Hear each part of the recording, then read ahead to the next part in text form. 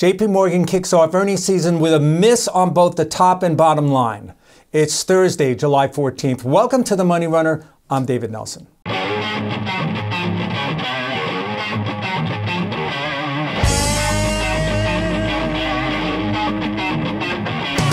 The country's largest bank also announced a build in their credit reserves and a suspension of share buybacks. This is a likely response to worsening economic conditions.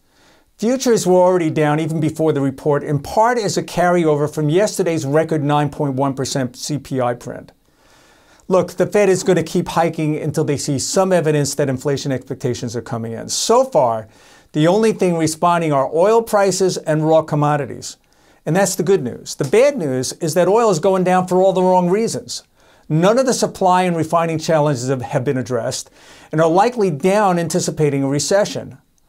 I get it. The recession fears are real. And even if we somehow manage to avoid it, for most Americans, it feels like one. Bets are now being made the Fed will hike rates a full 1% later this month. And therein lies the challenge. They're likely hiking into an already slowing economy. That's it for me.